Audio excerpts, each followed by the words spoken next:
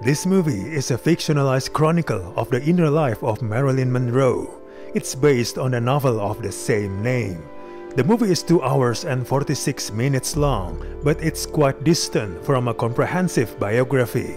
The plot here completely skips over large chunks of her story. It represents a very loose and very brief history lesson about her, even if, as in the source material, names and places are rarely specified. It does nothing to help reclaim its subject's power. The movie is full of trauma, abuse, and depression, and it's all laid out on the screen. On top of that, the majority of these things are myths about her life. The movie is basically an unsubtle and myth-reinforcing reimagining of the icon's life.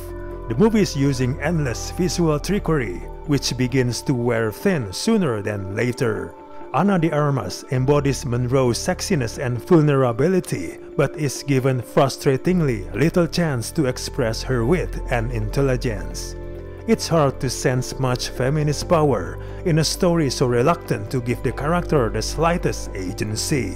For most of the film's final hour, Ana de Armas has little to do but scream and cry as the movie frames Monroe as a hysterical woman. The despair is palpable. Unfortunately, the dramatic purpose is not.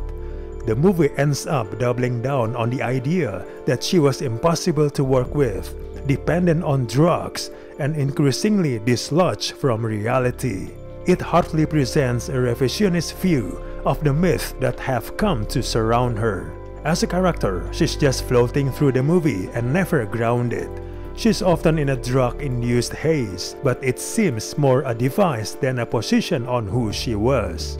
It keeps the story moving at a pace and really refuses to stop and add any depth to the conversation.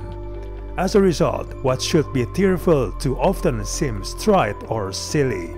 Some interesting topics are touched upon but discarded abruptly, as the movie is interested only in cementing the notion that her life was a perpetual hell and not in presenting the whole story or even minimal resolutions. The movie's insistence on reiterating themes and repeating imagery only work to diminish their impact. For every thought-provoking observation, there's always something else that suffocates the effectiveness. The switch between black and white and color doesn't seem to have any real purpose either.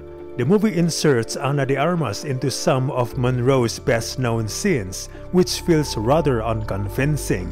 Even intimate scenes feel as if they were shot remotely and spliced later. In the end, this movie is simply an overlong, unsatisfying fictionalization of all of Marilyn Monroe's most unattractive details and of the most unpleasant rumors. It's simply a disappointment. We do not recommend this movie at all.